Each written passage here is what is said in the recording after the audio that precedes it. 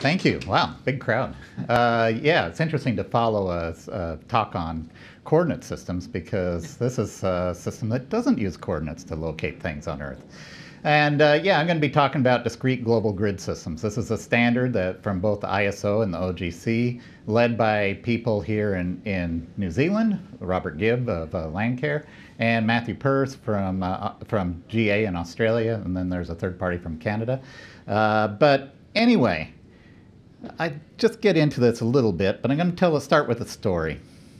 Kim Jong-un, a few years ago, got the shiny new toy, ballistic missiles, on top of which he can mount his other shiny new toy, nuclear warheads. This scared a lot of people, and the news agencies thought it'd be really good to draw some maps that showed the range of these missiles. And this is what the Associated Press actually published. Anyone see an issue with the way this map is drawn? Yeah, it's a flat world view of the Earth. This is not the range of those missiles because that's a projected map, and it's taken an orange, projected it out, and flattened it out, and stretched and you know, scrunched it up, and that's what you end up with. It wasn't just the Associated Press, though. This map on that side was well, they're both from the same publication, but this was The Economist magazine. That looks like evener circle, so they didn't even try to adjust at all for it. But at least they issued a retraction. And you look at the map, this one, and you see, wow, those missiles do actually cover most of Earth. That's kind of scary. But it doesn't make intuitive sense to most people looking at that. You know, they've been kind of trained to think the Earth is flat. A better way of presenting it might have been like this. Although the longest range missile, you can't tell how close it comes to New Zealand on this map. You'd have to do another one that shows that side and such. So a little problematic there. How did we get to this sort of understanding? Well, for years we've been needing to look at the Earth as a flat surface. So we have the Mercator projection that's really good at showing you which way to point your ship if you want to go from England to the United States, or which direction to pray if you're Muslim and need to point to Mecca. You know, that works actually really well. It preserves angles really nice, but it doesn't do so well on areas or distances. And Google perpetuated this, and other map engines, most of them. They all use this sort of Mercator view to map the Earth. Although Google, I have to give them credit. Now when you zoom out, this is what you get, kind of more a Google Earth than a Google Maps sort of view. And so they've kind of decided, yeah, not so good to show the map as a flat Earth, since too many people believe that already. And some of the problems with it. Well, you look at a map like this and you see why maybe Donald Trump thought Greenland was a good purchase, because, God, it's as big as Africa. If he knew that it was actually no bigger than some of the larger countries in Africa, maybe he wouldn't have been so excited. And there's other issues. You know, we don't just have area issues, we have distance issues. So, you know, you take a map and you're going to draw straight lines from one point to another, and those should be the shortest distances, right? You know, it's got to be. You know, that's the way things work. 2 points, a straight line between them, shortest distance. But that's only works if the Earth is flat. The Earth isn't flat. You take those same lines, you put them on a globe, and they look funny curved like this. And it's like, why would you go those directions as the shortest path? It doesn't make sense. But that's because it made sense on our conception of what the Earth is, not with how the Earth really is. So if we didn't flatten things out and we use a system, this is a discrete global grid, all the cells all nested together there. And by using this, we don't really flatten the Earth except for at that cellular level and at the area where you really need to. All the data is stored in ways that are friendly to a sphere, or a spherical object, I should say. It's not a true sphere, of course. And that allows our shortest distance to be accurate. So yeah, how'd we get here? Again, kind of getting back into the coordinate discussion. We have several different coordinate systems out there. These blue ones that kind of have a curve and get closer at the top. That's your lat long. You know, and that's how the Earth is kind of mapped out. But lat longs do not give you anything you can really measure area or distance on. They give you a coordinate space on the Earth. That's what GPS gives you too. So there's problems there. And what we've traditionally done is use projected coordinate systems. All those numbers on the side is a coordinate system with eastings and northings in meters. that you can actually measure things now, distances and areas. That's really nice. Of course, it's all approximation. This is a curved surface too. It's just a smaller part of the Earth, so the distortions are less. But so that's how we've done things for a very long time, to kind of get approximations of measurements. That's not really that accurate. Another problem that you have with the coordinate system is that's kind of developed more in the computer age, when you start getting computer maps, is how big is a point? You have points that when you draw them on a paper map, you kind of know the accuracy. It's accuracy of the paper map, right? You can't get more accurate than what the map is actually showing you. When you abstract those points away from a paper map and it's in a computer, it's just sitting there as a point value, how accurate is that? You don't know without the metadata. In a discrete global grid system, we get around that because everything is an area. I'll get into that in a minute. And in fact, starting right now. So describing what a DGGS is. Soccer ball's a good analogy. You take a solid shape and you wrap it around the Earth. You shrink wrap it so it fits. And some of them are kind of like this. The ones that use hexagons intersperse it with pentagons in order to make it actually wrap properly. But the key is that at any level, all those cell sizes are the same size, and they have indexes on them. Another way of doing it is with squares. So you imagine taking a square and shrink wrapping that, or a cube and shrink wrapping that to the Earth. But we're not shrink wrapping in this case in order to show kind of the indexing system. So you have all these spaces at that top level in a volumetric sort of shape, and that's got a face on it, face A, B, C. And then they have a regular indexing system inside of each of those. So you have face. You have 1, 2, 3, 4. These are divided in 4 parts in this example. And each of those is divided the same way. And you could go on down. You could divide 3 into 1, 2, 3, 4 the same way. That gives you a unique index for anywhere on the Earth, no matter how fine a point you want. It can be sub-centimeter. It can be sub-millimeter. Who really cares? Of course, with drifting continents, why would you ever do that? It's going to be, if you get that fine, it's going to be, by tomorrow, it'll be off. But yeah, but you can do it. You can do it in this. And it only takes a single string to identify anywhere on Earth, not a coordinate pair, which is a little more difficult for computers. So here, yeah, just go through this quickly. It's kind of a visualization of the same thing, taking the cube and dividing it into 9 parts in this one, which is one that Robert Gibbs has been using quite a lot, up at, formerly of Landcare, or honorary Landcare or something, yeah. Yeah, keep on going down and going down and going down. That's what that kind of says in this regular indexing system. One of the beauties of that is because they're indexed the same way, it's actually fairly intelligible to people, because you know that 9 is going to be next to 8, or next to, what would it be? Well, they don't have 9. It's 8. 8 is the highest one on this one, that's right. 8 is next to 6, and diagonal from 3, and 5's above it. So you kind of always can do your navigating just knowing that, building that in. It's really kind of cool, actually kind of human friendly. The other thing you can do with the discrete global grid system is describe areas on Earth with a single dimensional array of identifiers. So this is a map of California, filling it in with as few shapes as possible. That actually creates a pretty small file that creates that polygon, filled in polygon of California. As you get to the edges, the polygons get smaller and smaller. And it all nested inside there and such, as they normally are in DGGS. And that gives you quite a simple way of describing an area. This happens to be, Uber developed this one. It's called H3. It's open source. You can go and download all the tools and everything. They developed it in order to do congestion pricing. So most of the tools around it are optimized for that use and not so much general use. But it's an interesting application. They deviate in some small ways from a general DGGS as we've described it in the standards, but it's still highly useful and a good approach. And vectors. You'd think it would be just for rasters. It's kind of a raster idea. You have cells and cells and cells, but it works for vectors too. You have to think, though, that instead of a point being a zero-dimensional object, a point is a cell. But it's a cell that's an approximation of the precision, you know, the error. It's not an ellipsis that you'd normally have as an error, but it's a good approximation of it. You know, it's like, well, the cell size is 10 centimeters. Well, I know I'm not, my accuracy of my data is no better than 10 centimeters anyway, so what does it really matter? A vector, you can do a line, then you can just string all the cells together, or you could take the points and say it's from this cell to this cell to this cell to this cell, just like you would do with points in any GIS. And polygons, well, I kind of already explained those, and they could also be done using that vector system. I like to think of DGGS as similar to what we did with digital music.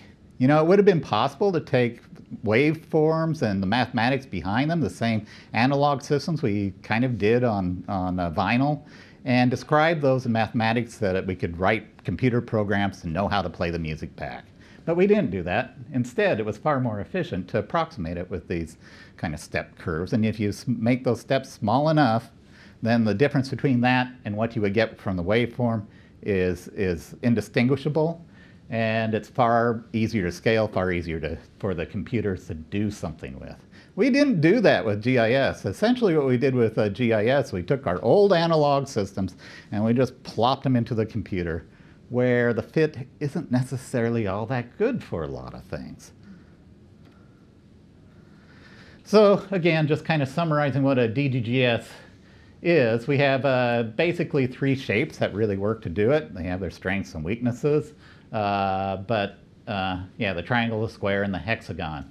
And it won't go into that too much. Hexagons are nice because the distance from center of any hexagon is the same to any hexagon around it, so doing distances is really cool. But they don't nest quite so well, and so I get really confused on how they do the indexing on hexagons. But people who know more than me, they insist it works right, and it's a very popular way of doing it. But one of the things that's really cool, and that's what makes it really computer friendly, is that you have a single dimensional array of values that's really easy to put an identifier on. In fact, the string itself could be an identifier if you set it up right. With that, it's really easy to link it to other data and other more traditional type systems. It creates a real lightweight way of doing geospatial operations. So yeah, this is just kind of a summary table that talks about some of the differences between traditional GIS and discrete global grid systems. So yeah, space filling curves as your identifier, and the nested shapes of equal area is how it really works. You really don't have to work with projected plane type issues. To a certain extent you do, because at some point you're going to kind of flatten it.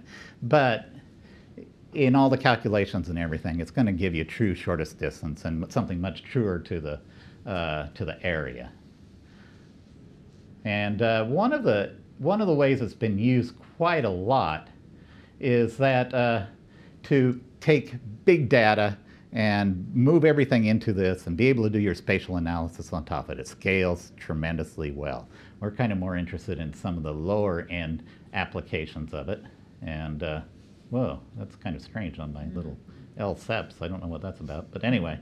But the spatial operators are vastly simplified. You can do your overlay operations without having to do anything, without having to have a GIS essentially. It's just a little bit of code that you could actually embed in a browser if you want. And Adrian is going to kind of get into the more geeky bit of this talk and describe exactly how simple these things really are. So, here. Slip through your Oh, no? No. No, we're okay.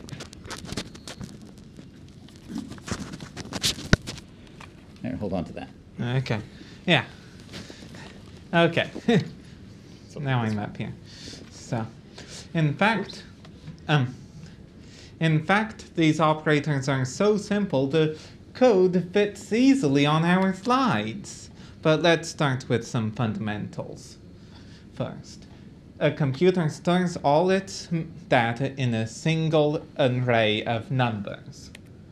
We can compact a single DGGS identifier inside one of those numbers, as shown here, and we can store multiple of those contiguously to describe an area. Then if we arrange those correctly, we can use the remainder operator to get a good first guess at where to find a given cell in an area. this is known as a hash set, and computers do them all the time. Here's the code we use to do that detection, and the outer loop makes sure to also consider any parents of that cell, because those contain the child. And here's the normalization routine to compact the data, like Byron talked about. We look for any siblings we can replace with their parent, and continue that until we've got a nice geometry like that California diagram. Getting into some of the operators, for intersection, we actually do that process once both ways, so it doesn't matter which area contains the parent of a cell in the other area. Here's contains, and it's just like covers, except contains is defined as requiring there to be a point on the inside, which for DGGS just means, is there a point, or rather cell? For overlaps, we look to see whether there's any cells on the inside and or outside, and if both are the case, then it's true. Moving on to some of the combinator operators, union keeps all the cells from both areas and discards any duplicates using that normalization routine I showed previously, and intersection takes all the cells that are in common between the two areas. Difference takes all the cells that are in one area but not the other, and symmetric difference is the union of both differences. Yeah, so that's kind of a quick glance at how the code is so simple. And that's quite a powerful thing if we want to move to web-based mapping, say, embedding a lot of your GIS inside a browser, or just some very lightweight tools. One application that I thought that I've heard from W3C that's been of interest is to have a ring fencing, so drones can't fly into an airport, or you can't play Pokemon Go in Auschwitz, were the two examples that they brought up.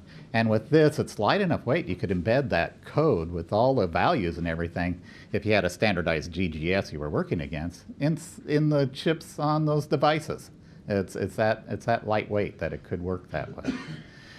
So yeah, as I said, this is you can find out more at the Open Geospatial address there. That's, as I said, some local people here in this region have been leading that, and our libraries are available at the NZOSS site. And yeah, if you have any questions, feel free to ask.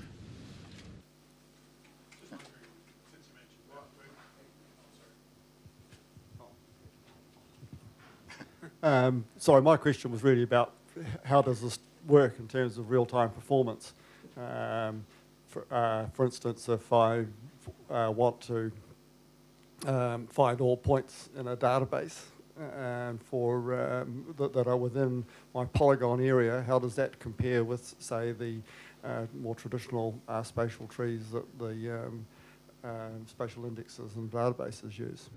Very, very fast. In fact, that's one of the use cases that's been the most explored. Pixis or GGS, as they're calling themselves now, out of Calgary, has been using this quite extensively. They're kind of a commercial outfit, been using this quite extensively, and they have some wonderful presentations on doing this in OGC experiment that was for Antarctic SDI, or Arctic SDI, I should say.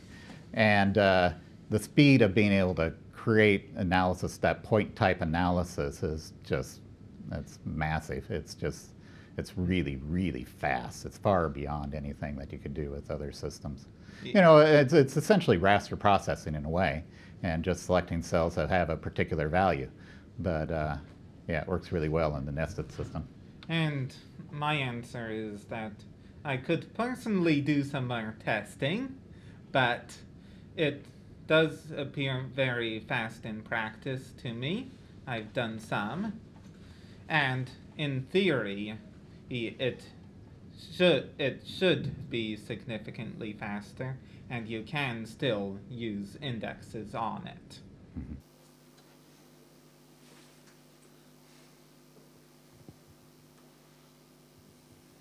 Hi, thanks for the presentation. It was great.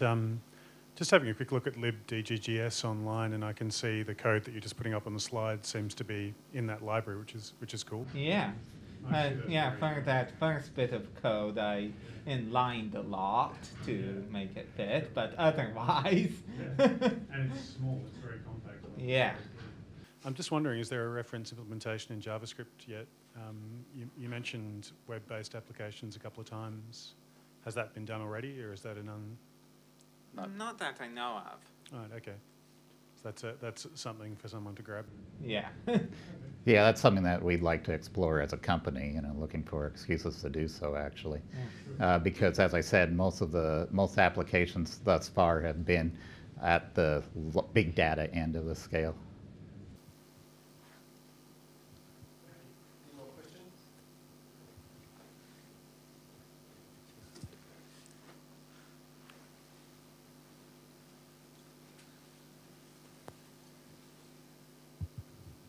Just wondering how the conversion from things like GPS data to map into this, because most traditional GIS data will need to be massaged, a lot of conversion between the two systems.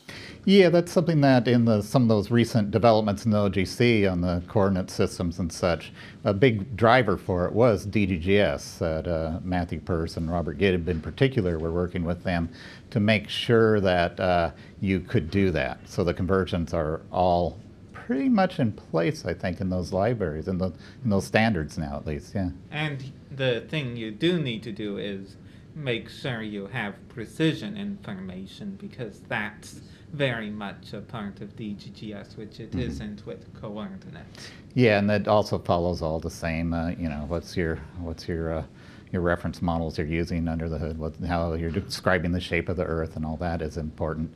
One of the things there isn't is a standard DGGS. You know, they've been very careful to allow people to define their own DGGSs, so they don't have a library in there that says this DGGS of this name can be converted to that yet. The mechanisms for doing so are all there, and so you just fill in these parameters and then you could do so.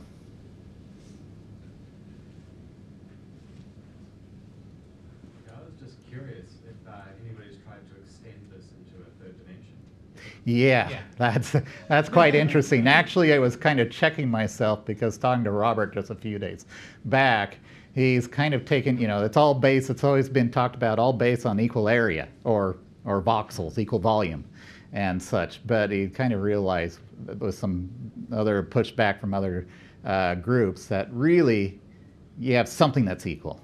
It doesn't necessarily, it could be time, it could be, you know, I don't know, from China they're trying to push some that are really based on lat long, so they're basing it on degrees, minutes, seconds sort of thing, but which aren't equal in area or time, but it's really useful for a lot of purposes to do that, and it otherwise fits the model. But yeah, they definitely have been pushing in a lot of dimensions, a lot of excitement there actually. And in that end, it's been used, those problems have been solved in a lot of 3D design type things, you know, building airplanes and such. Some of the aircraft manufacturers use a voxel approach that's very similar to DGGS, but only in a localized space. So, yeah.